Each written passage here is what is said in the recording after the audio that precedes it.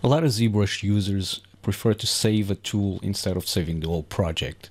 I'm such a user, and I am a bit sick of coming here to save as and, for example, save a tool and then do something on my tool or add another subtool and whatnot, and then I have to go into save as, and this menu always pops up and I always have to do save and then overwrite, and this takes a while. So I just created a little button, a little script that will add a quick save tool button down here to your tool palette, and you can use this to quickly save your tool. So if I just press this button, you can see file saves to disk successfully, and this saves in the last location that I used for save as.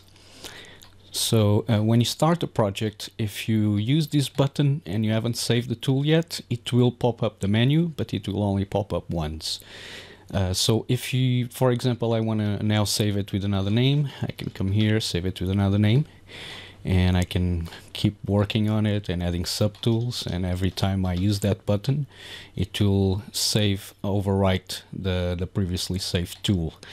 So I got Control S for my hotkey. So if you press Control and Alt, hold them and click on this button, you can then do a Control S for your hotkey.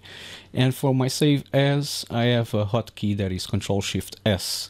So every time I want to save a new name here, I'm gonna add another cube, a bunch of cubes here. So Control Shift S will pop up and I can give it a new name.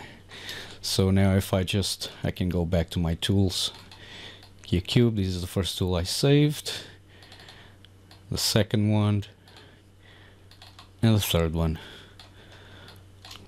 If you like this system and you think that it's helpful for you, you can look in the description below the video and I'll leave a link to download this with instructions.